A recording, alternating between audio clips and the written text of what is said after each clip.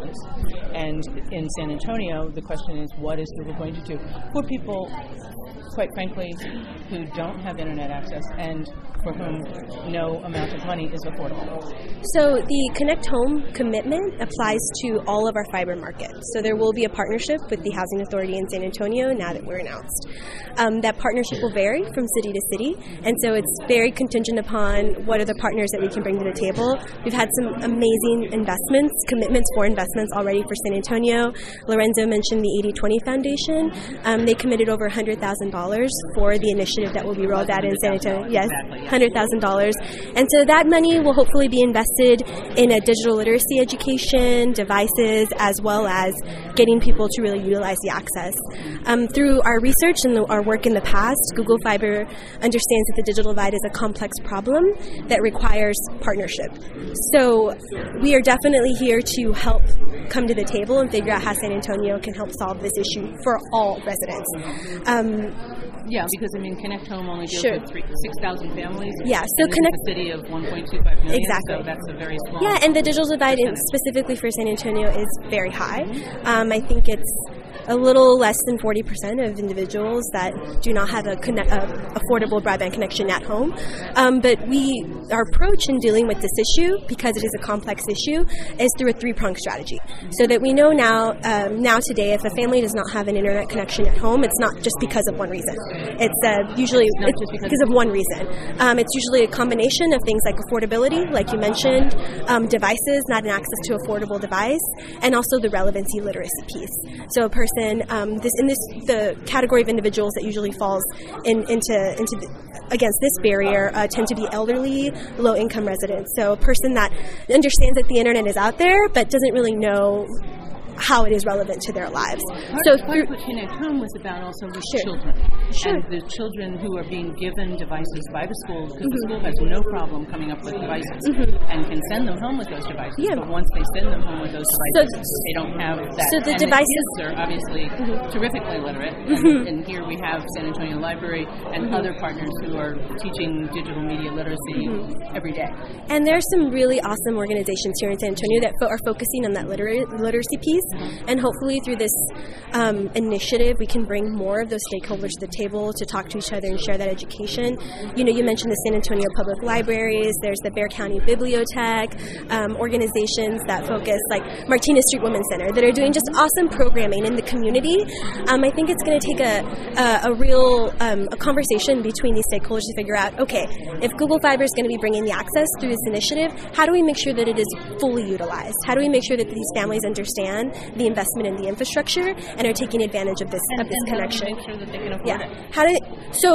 Through the Connect Home initiative, that plan will cover a specific amount of units that's unspecified for San Antonio at this point, but it'll be a free basic internet connection. So that solves one piece of the equation.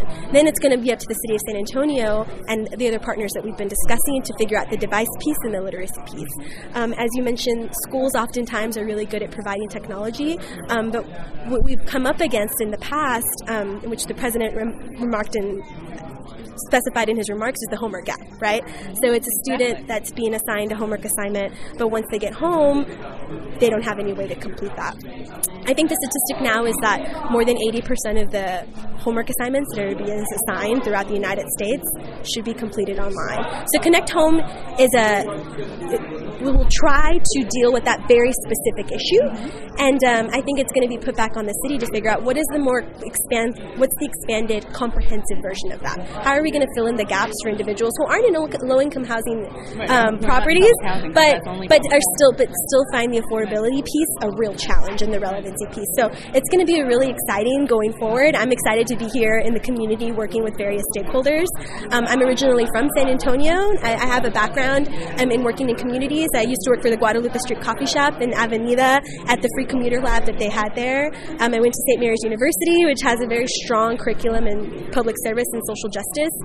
So as a local, as a person, I feel like I really have a good understanding of the challenges that we're going to be facing as a business, and I'm just very excited to figure out what that strategy is to make sure that the people who aren't online now will be able to have the tools they need to really, maximize the service and be able to take advantage of this.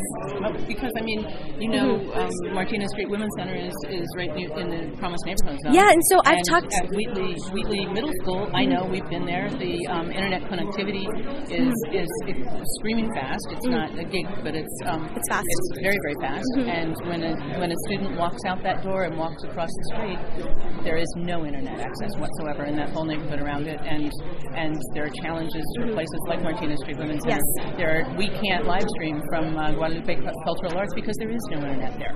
And so, I mean, you know, the parts of this community who there just is not access. I agree. And so the strategy will have to really look hard at these communities and figure out what those gaps are. So like you just mentioned, sometimes there's incredible resources, an incredible school doing great things, but they just don't have the connectivity piece. And so the kids can't do their homework. Exactly. So fiber will, the intention is to expand throughout the city and hopefully expand into those pockets to bring that connectivity to those areas. And it'll be heavily dependent upon those awesome community partners like Guadalupe and the schools and the East Side Promise neighborhood and really strong stakeholder tables to really make sure that the residents are understanding the service that is coming to them and figuring out the best way to apply that service to their lives. So we're here to fit, we're bringing one piece of that puzzle, but in other cities we've had a really great track record with working within the communities, bringing out a localized strategy. We realized that what we did in Kansas City might not apply to San Antonio. We're coming from, two different places, two different cultures, two different histories. So the strategy, I'm confident that the strategy that we bring to San Antonio, that we help contribute to in San Antonio, will best, serve that community and serve those needs. I'm confident that we're going to be, really assessing those gaps in a way that is really relevant to the community here. Yeah. All right. No problem. We'll follow up with you. Yes, and which agency are you with, or which reporter? I was going to say, I have Nowcast. Oh, my God. I've been trying to meet with Nowcast.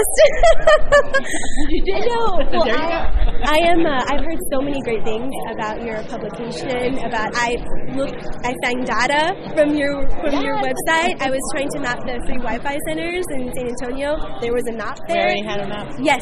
So I've heard so many great things about you. I met with Scott from the